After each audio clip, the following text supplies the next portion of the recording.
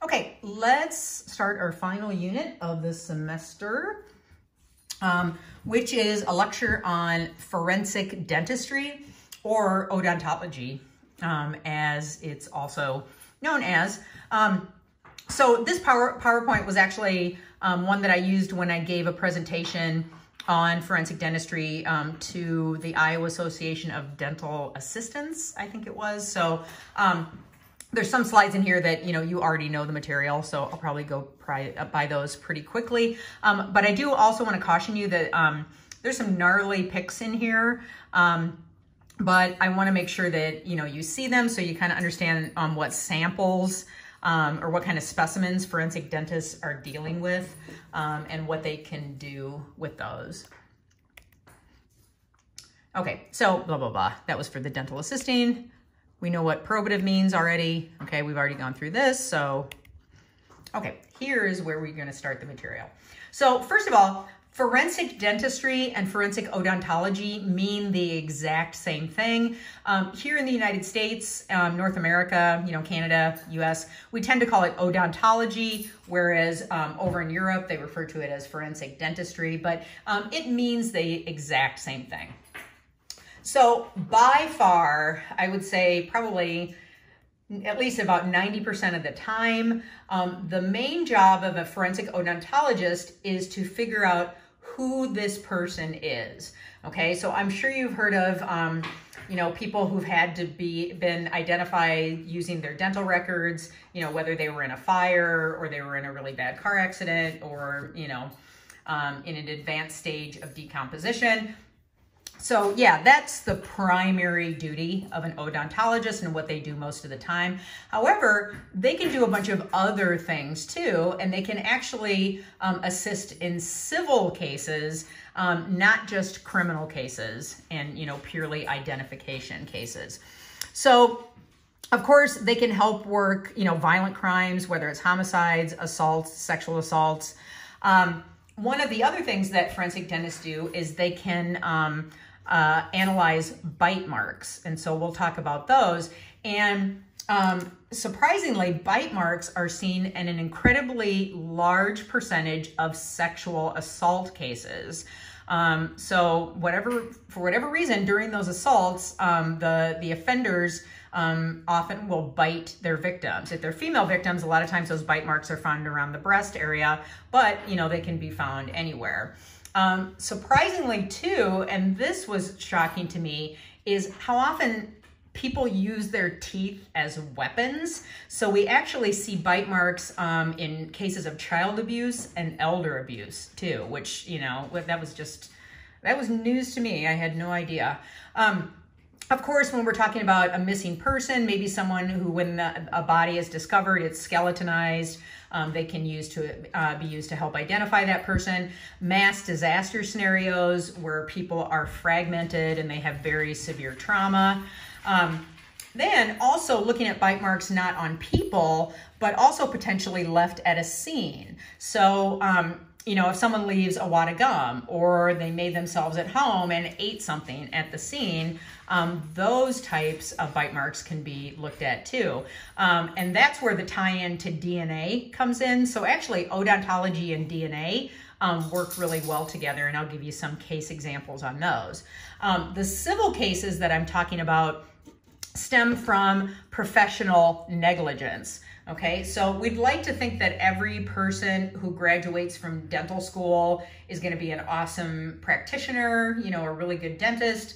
Unfortunately, in any profession, you have people that, either simply are just not very good at it, or maybe they're lazy, or maybe there's more of a financial motive. So a forensic dentist is also trained to look at cases of inadequate dental care and determine if, a practitioner was negligent in treating patients. So here's a historical figure that I'm sure you've heard of, Paul Revere. So we think of him, as, one if by land, two if by sea, in the Revolutionary War. Well, he actually was technically the United States' first forensic odontologist, because his career was he made things out of silver, but He also made dentures for people. Now, contradictory to what you might hear of history, I know I always thought that George Washington had dentures made of wood. Actually, that was not what dentures were made of during this time period. They were made of metal and porcelain. So here are some, dentures from that time period, which, oh my God, I bet they were incredibly uncomfortable to wear, but if you need your teeth to chew, you're going to do what you have to do. So Paul Revere would put his markings on these dentures that he would make, and he would put the patient's name on there. So in the Revolutionary War, there was a person who was killed by British troops, Dr. Joseph Warren. He was put in a grave and obviously was very decomposed when his body was discovered. And so it was Paul Revere who went in and said, yep, I made those dentures and I made them for Joseph Warren. And that allowed them to identify his remains. I actually am going to tell you about a case where you can't always assume that the dentures in the person belong to that person, but I'm sure back in the day, people didn't really trade dentures, and probably you had to have some kind of wealth to be able to afford dentures to be made for you in the first place. Okay, so once again, for an exam, I want you to know who Paul Revere is, that he was the first case of forensic dentistry being used in the US. Do you have to memorize Joseph Warren or this date? Absolutely not. So why is odontology such a useful discipline? Okay, and once again, like I told you in anthropology, because I'm not trained as an anthropologist, I assume that, you've got to have an intact skeleton to be able to make these, determinations, where, as we learned, like to estimate someone's height, you only need one long bone, like someone's femur or their humerus. The same thing goes for forensic odontology. So they don't need a skull with a full set of teeth, okay? First of all, the person may not have had a full set of teeth, while they were alive, so they're not gonna have that when they're deceased. But also, teeth are incredibly individual. Not only do they have individual shapes as they form, but then also, people grind their teeth. They have different levels of dental care. They have cavities and, different types of things that happen to their teeth over a lifetime. Excuse me. So they're totally unique to that person. So because an odontologist is primarily a dentist, they're going to know about, reading charting. Like when you go to the dentist for your cleaning, I always hear my dentist say things like, okay, we've got an occlusion on 32, when they're talking about the different tooth numbers and different shapes. They can certainly, they're very familiar with all of that. But looking at the shapes of teeth, the appearances, meaning, are there cavities, even if it's just a fragment of a tooth or a fragment of the skull or the jawbone, an odontologist can a lot of times make an identification from just a small single fragment. And of course, dentists are also really, really knowledgeable about the bones of the skull and the bones of the jaw, because it's not like they just treat teeth, right? They're looking at someone's entire mouth. And so they're very well trained with all of that structure and anatomy as well. Restorations refer to, people getting fillings and crowns and implants and anything that's basically, done by your dentist when you have a cavity or some type of problem. Okay, so all of these, whether it's a single tooth, whether it's a crown or a root canal, a fragment of the jaw, all of these may possess features that can potentially be associated with just one person. So you don't need to have an entire mouthful of teeth to make an identification. The other thing, and I mentioned this because remember I was a DNA person, dental evidence is also a really good source of DNA. So teeth are very resistant. They don't decompose. Even, they may fall out of the jaw as the tissue around them decomposes, but the teeth themselves are not going to decompose because they're made of calcium and, they're a really hard structure. And within your teeth, you have a really good blood supply and nerve supply. And anytime you have blood cells and nerve cells that's going to be a really plentiful source of DNA. So it's very possible, and in fact, I've worked a case like this where you have a single tooth. When you open that tooth up, you take out what is called the pulp chamber, and that is full of, potential DNA. Also with bite marks, anytime someone leaves a bite mark, they're also gonna leave a bunch of their saliva, and saliva contains plenty of epithelial cells, which will have the DNA profile of that person. So odontology and DNA actually, work really well together. So, once again, if you watch TV, right, there's always a forensic odontologist hanging around to help solve cases. The reality is there are no full-time forensic odontologists in the United States unless they're working for the military and federal government forensic units, like the anthropology lab over in Hawaii that we talked about. Okay, so forensic odontologists that work in the United States are usually dentists, okay, whether they are, have a family practice, or maybe they're a pediatric dentist, maybe they are an endodontist, which is a person who does just root canals, or an orthodontist, if you've ever had braces. And then what they do is they seek training above and beyond that, and then of course they can consult on cases. And we don't have people, especially in Iowa, that would require a full-time odontologist because, we're not finding people burned beyond recognition every single day in Iowa, thankfully. So yeah, normally they are working their day jobs as a regular dentist, and then they seek training.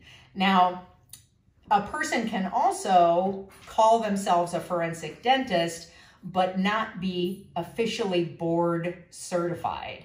Okay, so if someone really wants to pursue a career and be known as the forensic odontologist for their community, they have to, do casework through the Armed Forces Institute of Pathology. They have to go spend a couple weeks at a time. And there are pathology institutes, I believe, in Dallas, Texas, and then also in Washington, D.C. But you know what? They're not reimbursed for that. It's probably on their own dime, and it's because they just want to get that training. They may look at being as a forensic odontologist as a way of, community service or kind of their ethical duty. So, God love them. Thanks for that. But actually, if you were to look in the United States and Canada, there are actually only 84 board certified forensic odontologists, which means that they can put the letters ABFO after their name. So yeah, they have to go through training, and they have to go through sample forensic casework that is reviewed, and then they have to take a big exam. So, it's kind of a big deal, okay? So you can be a forensic dentist without being a board certified forensic odontologist. And the board certified guys are normally where the big high profile cases go to. So here's some example of case types that we see in odontology. First and foremost, trying to identify people. And remember, these can be criminal cases. It can be natural disasters, like before I had mentioned Hurricane Katrina, the Asian tsunami, the World Trade Center attacks, airline crashes, bombings. Even if you find, for example, a body that maybe is not in the missing persons database, maybe it's a homeless person, who died a while ago out in the environment, maybe of natural causes, you can still use forensic dentistry because obviously you want to try your best to identify that person. So the reason that they're useful is, first of all, we talked about fingerprints and how fingerprints are great if you have them, first of all, and you may not have that with skeletonized or really decomposed remains. And also, you may not have any fingerprints to compare to if that person hasn't worked in law enforcement or hasn't been in trouble, with law enforcement, so their fingerprints are in a database or in the military. So yeah, fingerprints are awesome. They're always the best way to identify someone, but the application is limited. Okay, it can also, let's say it's a person who's not decomposed, but maybe they're found and they have nothing on them. that suggests who they are. So there's no driver's license, there's no ID card, there may not be any jewelry. You know, oftentimes these are homeless people and we don't know who they are. So odontologists could help with that.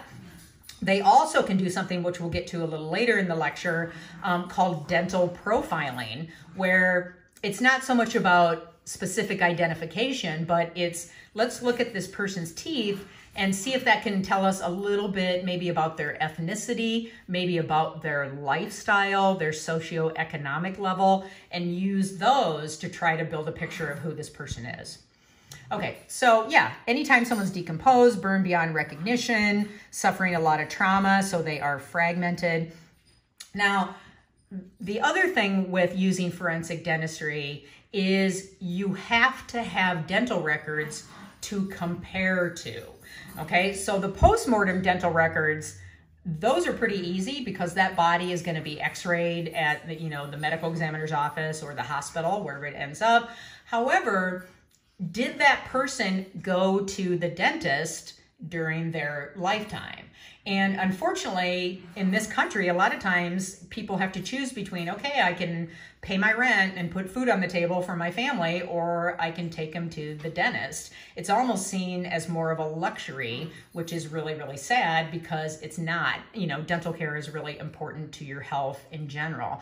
But if you have a person who's a drug addict and is homeless, I don't think checking in for their 6-month cleaning is going to be high on their priority list. So you may have teeth post-mortem, but you don't have any when they were alive, which is what ante-mortem means, records to compare to. The other thing is that you can't compare adult teeth to baby teeth.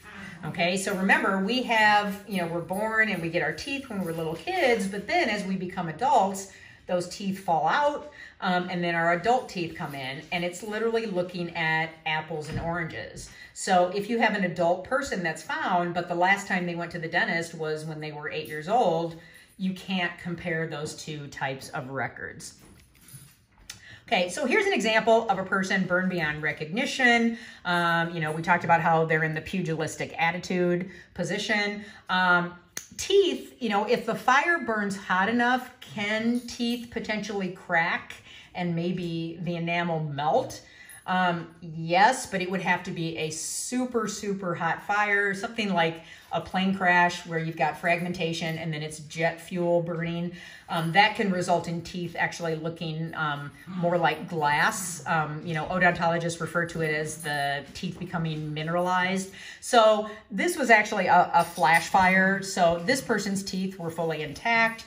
And luckily, this person had been to the dentist within, I think, a few years. And so they were able to do an identification from those records.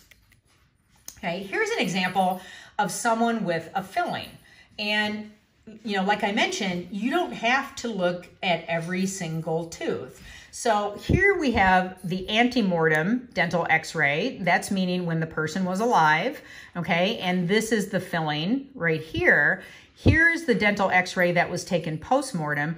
And really, it's kind of like doing pattern evidence, because what they'll do is take this image and then just try to superimpose it. And you can see that these two are going to be overlaying each other, just kind of like a puzzle piece that fits. So that single image and that single filling would be enough to identify that person, okay? So it doesn't have to be multiple teeth. It can be one filling in one tooth. And remember, all of your fillings are going to be completely unique.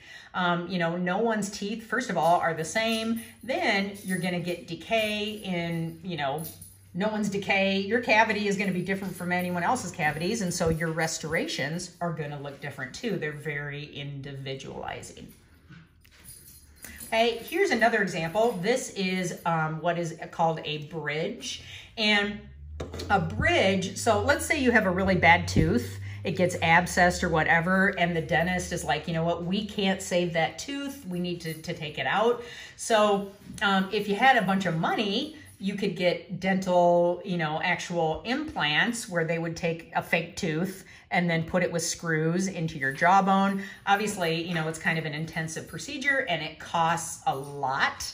And dental insurance, even when you have really good dental insurance, it's not, you know, it doesn't cover that much. So a lot of people opt for what is called a bridge. And you basically have a fake tooth, okay, that's not going into the bone. And then you put crowns on either side, the adjacent teeth. Okay, so if someone were to look at your teeth, they would never know that you were missing a tooth because you have this fake porcelain tooth in there. But a bridge is much less expensive than doing actual dental implants, okay? And it protects the area, so, you know, why not?